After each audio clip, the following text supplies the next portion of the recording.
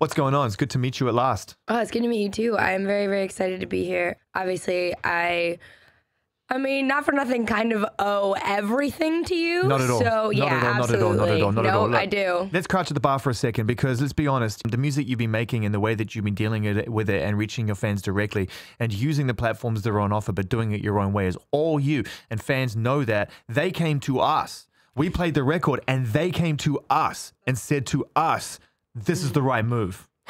Right? We knew it. That's instinct. The diligence comes from the audience.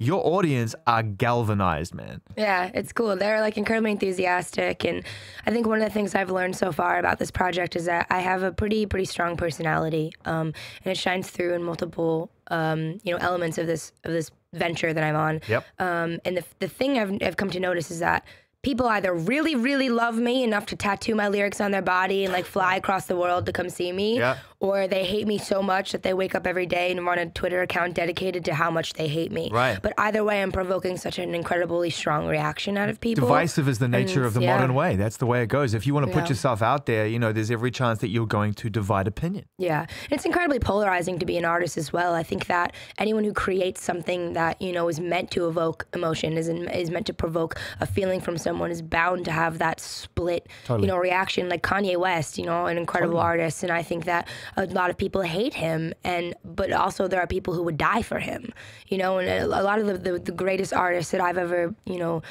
loved or I've ever looked up to have been artists that have that very, very polarizing split where people either love them or they hate them. And I'm seeing that with New Americana so much right now where people think it's like, the social commentary, the satirical pop song, you know what I mean? Like, because the song is a satire, of course. And then the people who don't get that, who are like, this is the dumbest thing I've ever heard. And I'm like, that's because you're taking it seriously. Right. So it's been such an interesting thing to watch, and also been really cool to see a lot of my really young fans, to see how intelligent they are. Because nothing goes past them. They pick up on every little tiny, calculated detail that I put into it. And it makes it so gratifying for me because, it's worth it, to do that and to make moves that are, strategic and to make moves that are well thought out and formulaic for them, hoping they'll discover it. And then they do. And I'm like, yes, you guys are so smart. Like, I love watching it. How is it that artists are some of the most sensitive, vulnerable people in the world, and yet their whole entire aesthetic is based around putting their ass on the line? I almost think it's like a form of masochism. I'm completely there. It's so funny because I'm incredibly political and I'm incredibly outspoken online. I find myself in interviews saying stuff to people and they're looking at me like, oh. What I've learned, and this is a side note, but it's relevant, I promise, is that, with my project, I have learned it's been so much more successful for me to be myself. I pride myself on being an artist who's authentic, who's real, and not an artist who says they're authentic and real, someone who genuinely is. I don't censor myself. I say whatever I'm thinking all the time. I don't worry if it's not, upkeeping a personality, upkeeping a brand. There's no mood board. Were you raised that way? Did your parents ever, did they say no to you? Yeah, absolutely. But my parents had me when they were really, really young, so it was just really encouraging of me figuring out who I am. Right.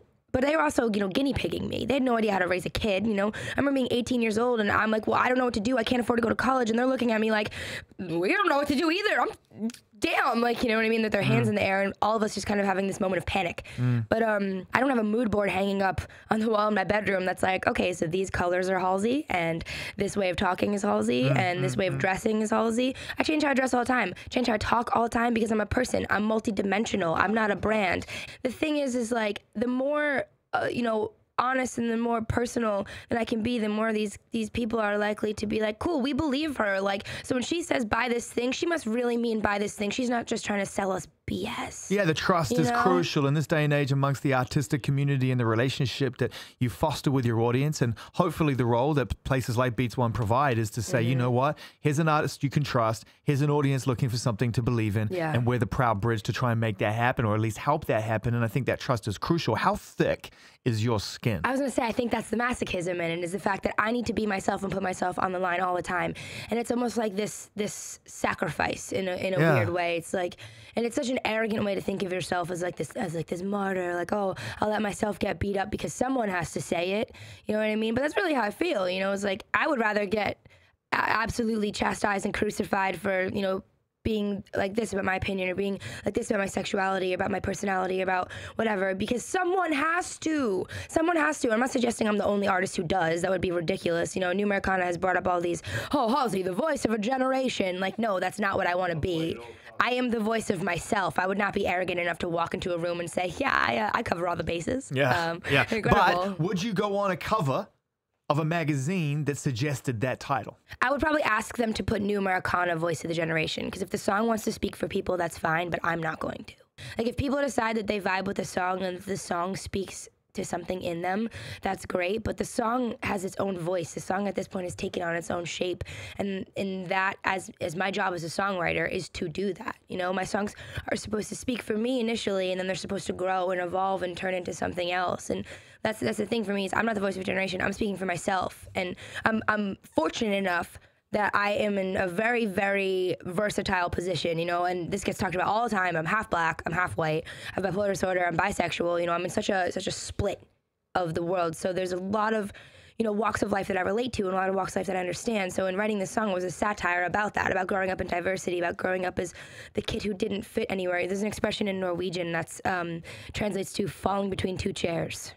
And so you're trying to sit down and you fall between two chairs. It's so funny as a metaphor, like I get it, because you know what, that fleeting moment, that feeling where you think you're about to sit down and you miss the chair and fall between them. Like, I feel like that kind of every day. So I kind of get it. I've never really fit in anywhere. Vince Staples said here the other day, he was like, there's only so many people that think different that are allowed to fit in. You know, if you're bold enough to say it, if you're bold enough to stand up and express yourself and be honest about how you feel, no one can stop you fitting in. I mean, my skin is not that thick, though. You know, I've got like 500,000 followers on Twitter. It's nothing compared to like One Direction's 24 million or whatever, you know what I mean? But my level of engagement is so incredibly high. The thing that I've learned is I need to pay attention. I know I have a lot of friends who are artists who say, oh, don't read, don't search your name, don't blah, blah, blah, blah. But I have to, because that's where I find the good things. Ha! And I don't mean compliments. No, I know. I mean, that's where I find a kid who says, that's where the good stuff is. I would love if Halsey did this. Yeah.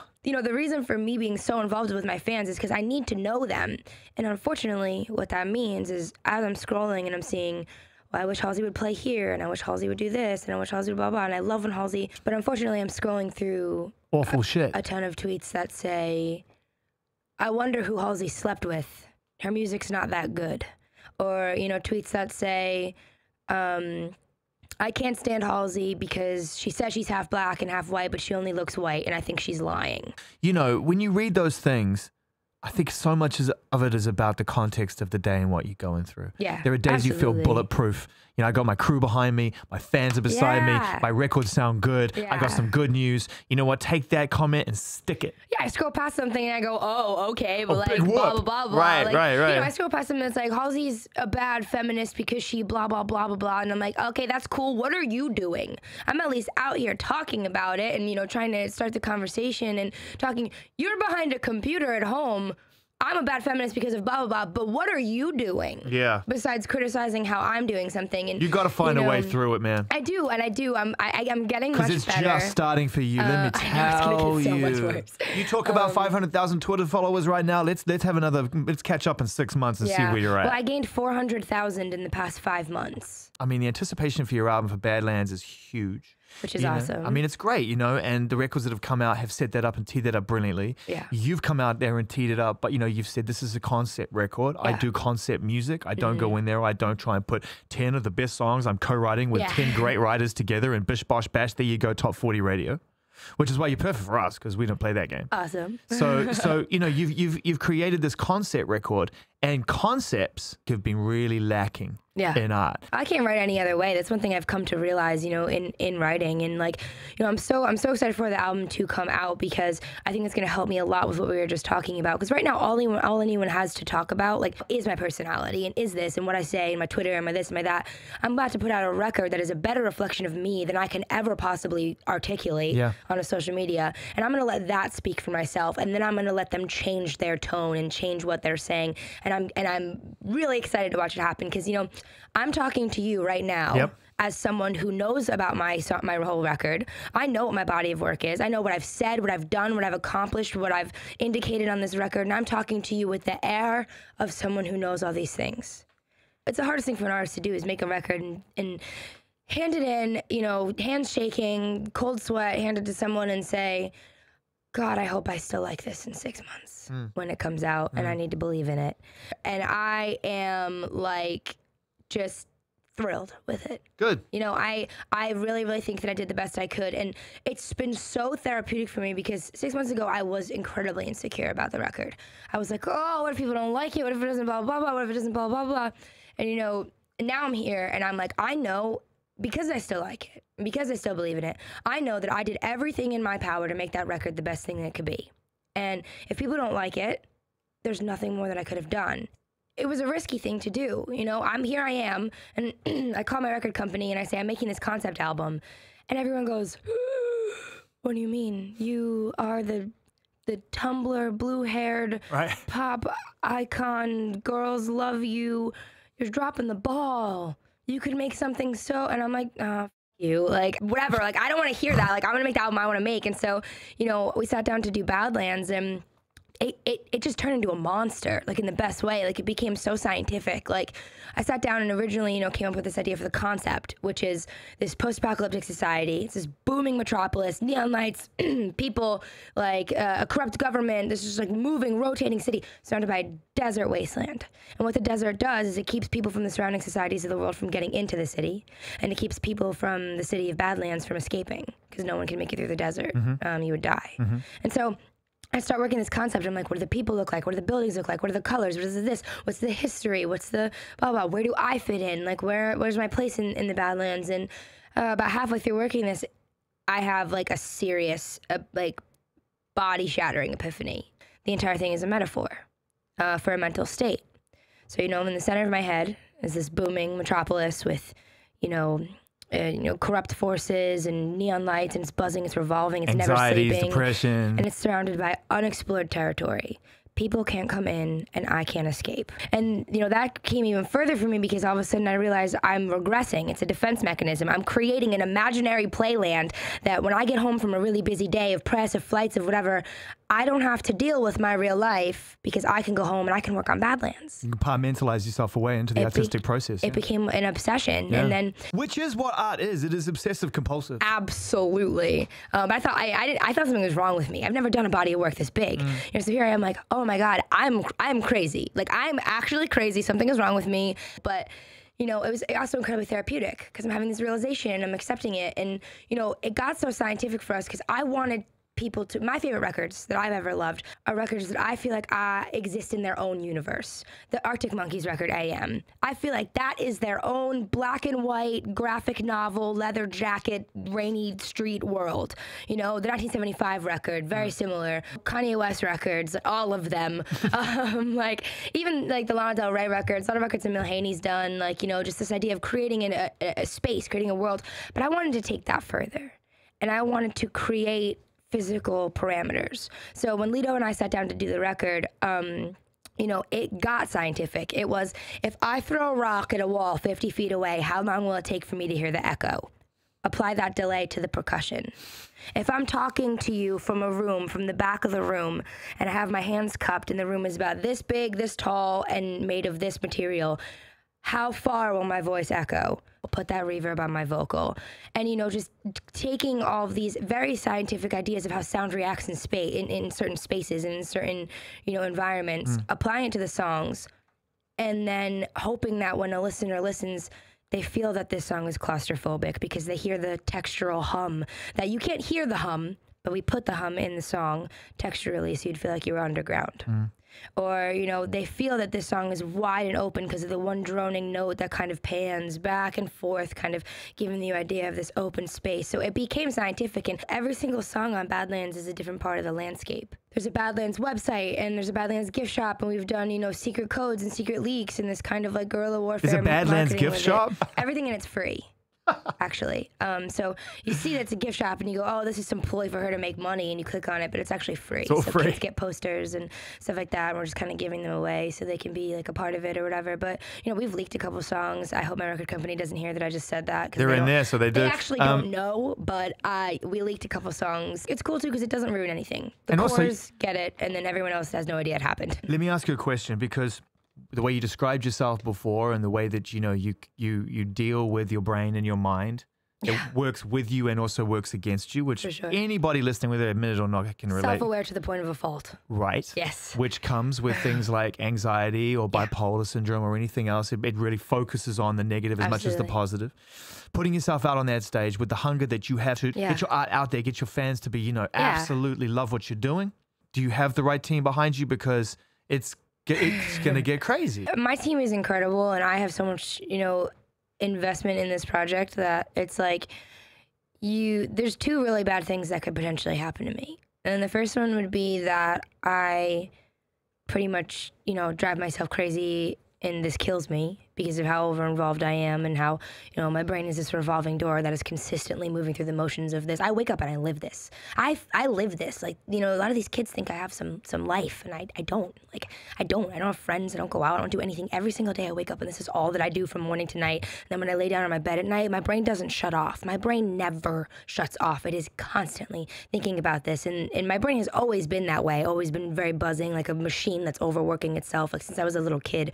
But now it's like a speeding bullet getting faster. And I'm wondering when I'm going to hit something. The second really bad thing that could happen to me would be that I let this, consume my personality, and I let, the fortunate successes that I've had take me to a point of arrogance.